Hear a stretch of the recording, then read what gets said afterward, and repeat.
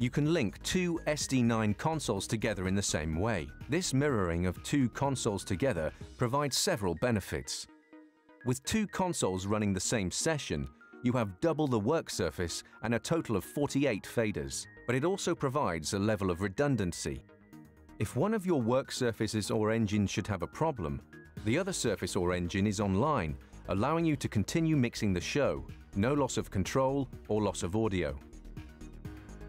There is one setup difference that's worth noting when mirroring together two SD9s. On each console, open up the network panel on the master screen and make sure they have different network IDs. One of them should be set to A and the other should be set to B. Apart from that, the operation is the same. Select the other console using the Select button, transfer the session, then mirror together using the button.